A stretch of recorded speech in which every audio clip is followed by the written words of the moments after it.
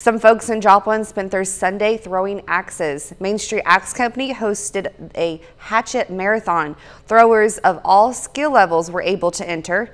It featured 28 matches and a double elimination tournament.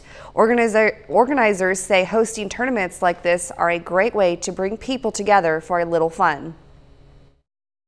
Today we're throwing a Hatchet Marathon League.